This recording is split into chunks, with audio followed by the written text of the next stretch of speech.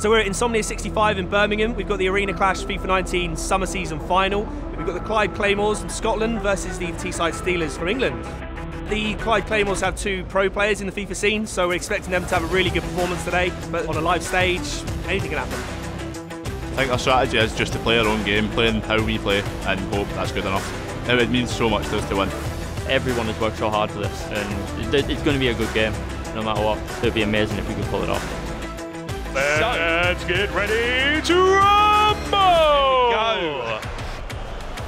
He goes for it, and it's rocketed in from Palmer! With the first goal!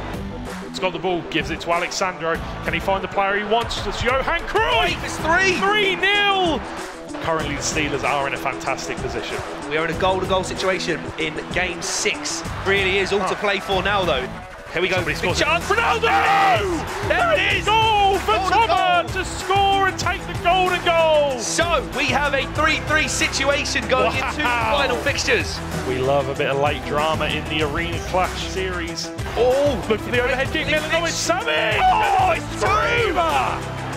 We have brand new champions in the Teesside Steelers.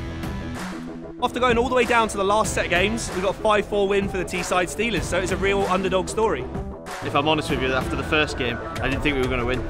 When we started putting pressure on the professionals, they didn't like it. The last game, and Tom won 10-1, unbelievable. I think we slightly underestimated the opposition, in particular the player Chester. He won all 3 of his matches. We'll definitely be back, and I'm very confident that next time we'll be lifting the trophy. I've had the most amount of fun I've probably had in my life. They gave us some really close, tight, intense games.